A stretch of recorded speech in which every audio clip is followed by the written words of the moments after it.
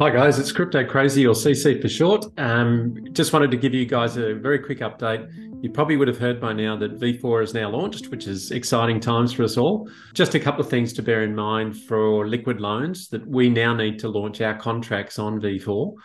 We'll be doing that shortly so that you will be able to engage with liquid loans, the dapp, on V4, but we just need to go through that process. The other thing to bear in mind is that there does need to be a fair amount of infrastructure that has to be updated. So, for example, the archive node that we use for our analytics work, that also has to be updated.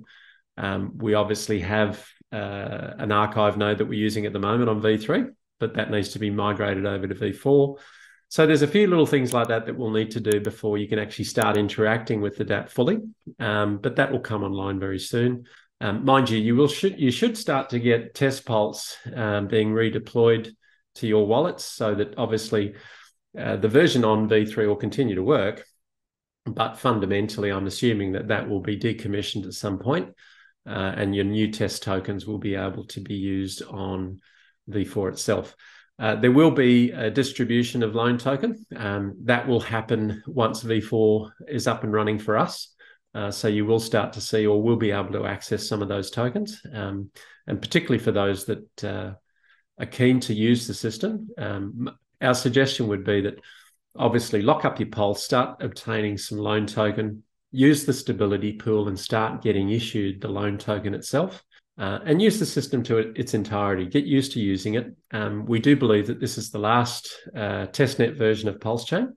And as a consequence of that, it would be really good if you guys can start really hammering our dapp at the same time, because this may be the last time that we get to test a lot of these products on a testnet. We're obviously still working on the Oracle service. The Oracle, whilst it's working for us, there will be some more detailed announcements around how we're going to name the Oracle service, what that's going to look like. Obviously, once we've launched on V4, we'll be using the Oracle service to provide the price feed.